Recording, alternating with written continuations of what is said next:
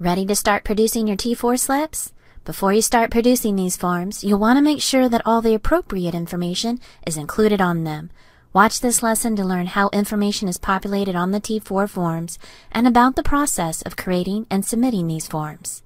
After completing this lesson, you'll be able to verify your CRA program account.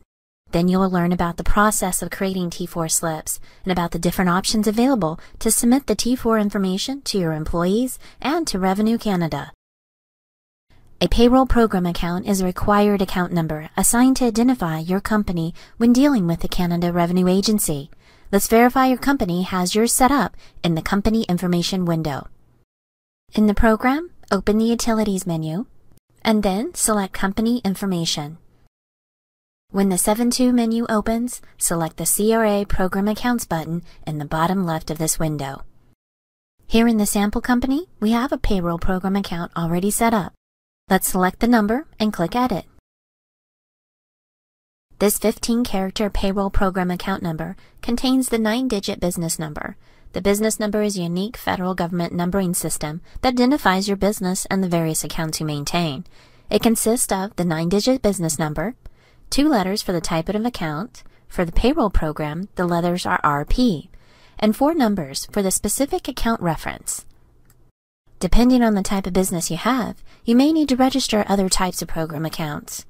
The 9-digit registration number will not change, but the other letters will be added to the business number. You will also need to verify that the Use for T4s checkbox is selected.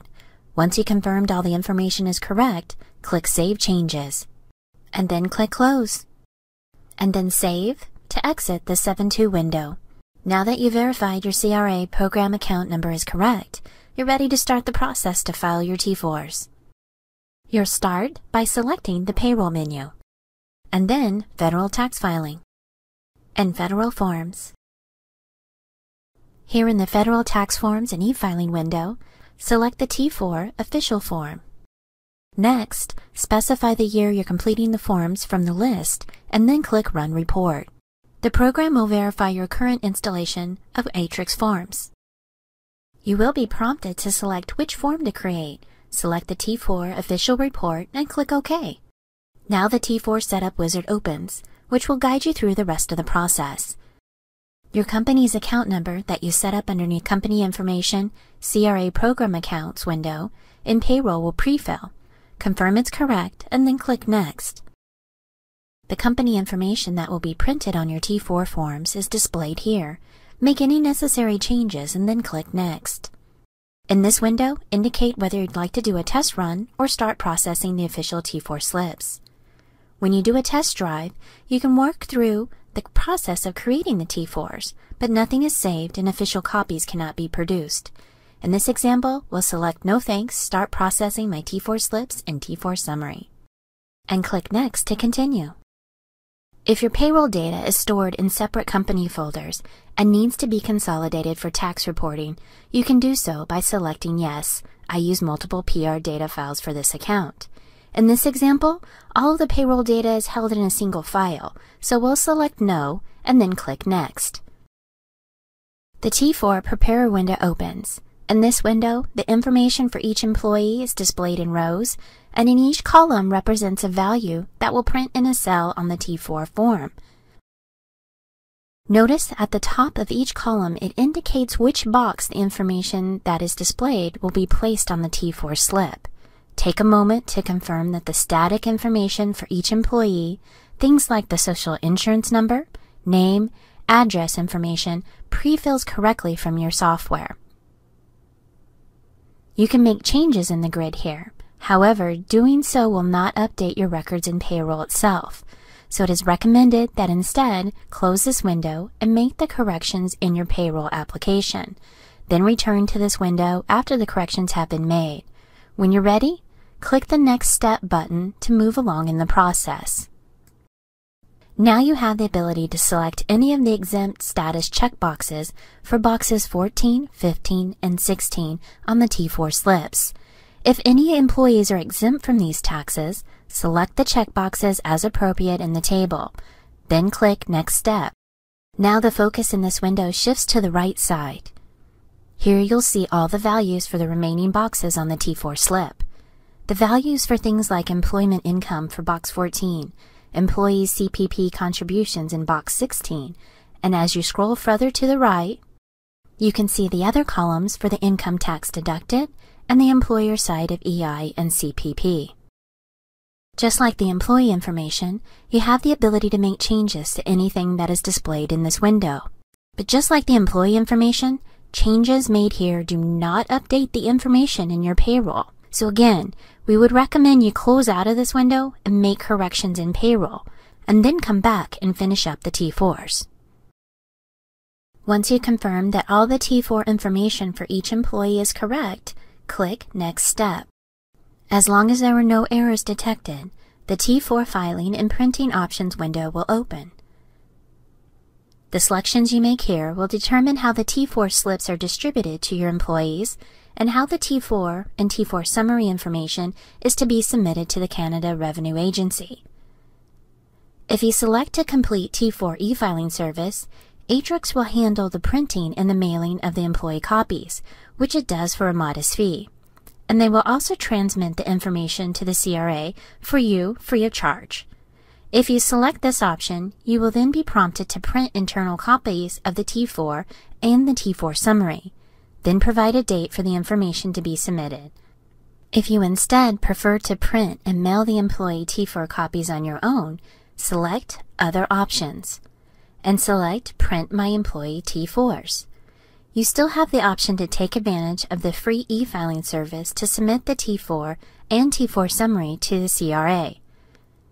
If you'd like to utilize this service, leave the eFile Federal and T4 summary box selected. Once you've made your selections, click Next. And a window will open that displays the selections you made. You can print the information in this window for record-keeping purposes using the Print button. In this example, we selected to e-file the T4 and T4 summary, and then print and mail the employee T4s manually. Click Next to start the process of printing and e-filing of the forms. The Form Viewer opens, which will guide you through the remaining steps. The Action toolbar at the top will indicate what step you're on, which copy is being displayed, and how many you have remaining. You can toggle between pages using the buttons in the top left-hand corner. When you're ready to print this copy, click the Next button. And when you're asked if you'd like to print the copy, click Yes.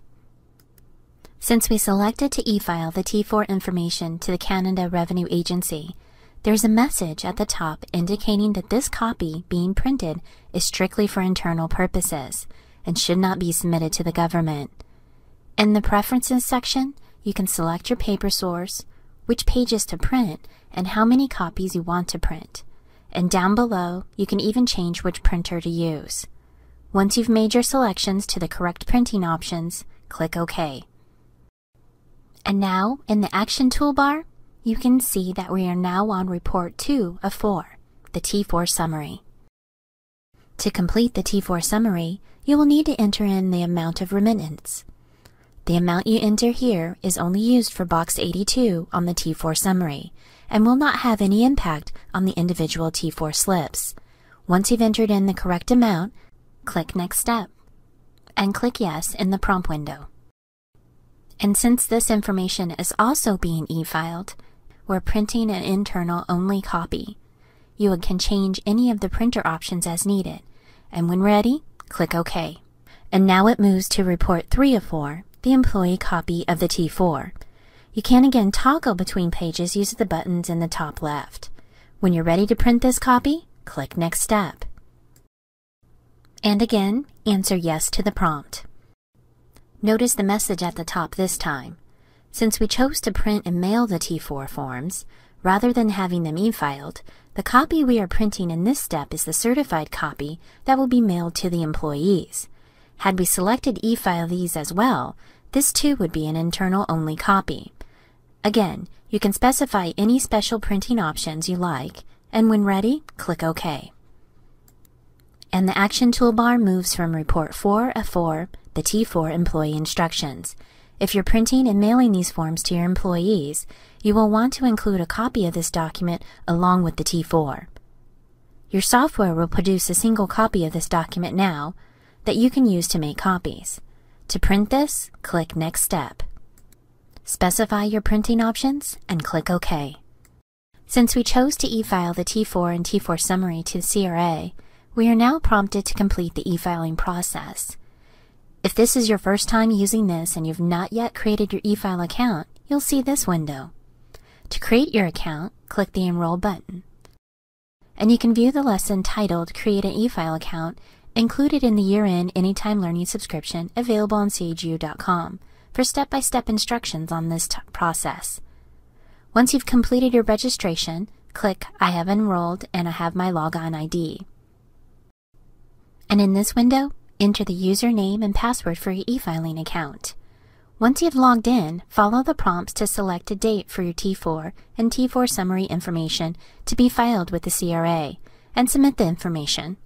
Atrix will file the information with CRA on the date you specify in the process. If you selected any of the services that have fees associated with them, such as a complete e-file package, which includes the printing and mailing of the T4 forms to your employees, you'll be asked to provide a method of payment in this process also. Once you've completed this, you can check the status of your filings by logging into your e-filing account at efileca.atrix.com. Now that you've completed this lesson, you should be able to verify your CRA program account number and create T4 slips and the T4 summary in the software. You'll utilize the different filing options you have to submit your T4 information, either by printing, mailing the forms, or using the eFile service.